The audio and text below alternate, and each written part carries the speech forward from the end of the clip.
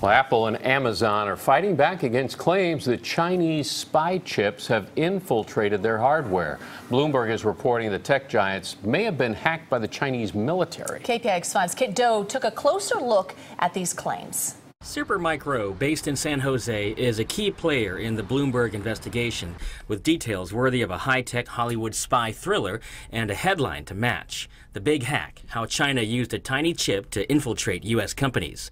The report cites 17 different government and corporate sources with knowledge of the investigation who say the Chinese military worked for years to insert a tiny, inconspicuous chip, oftentimes no larger than the tip of a pencil, onto the motherboards of servers.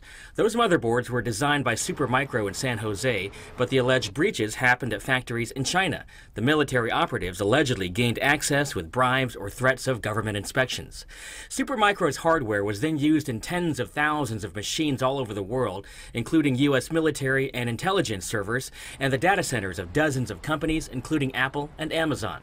Sources told Bloomberg when the boards are switched on, the spy chip alters the operating system's core to accept modifications, like not requiring passwords.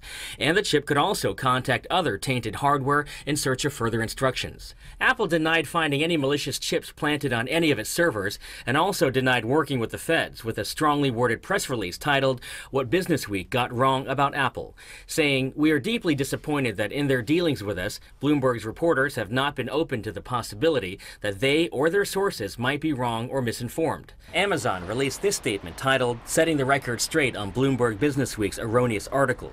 Amazon denied they found modified or malicious hardware in Supermicro motherboards, saying, quote, "There are so many inaccuracies in this article as it relates to Amazon that they're hard to count."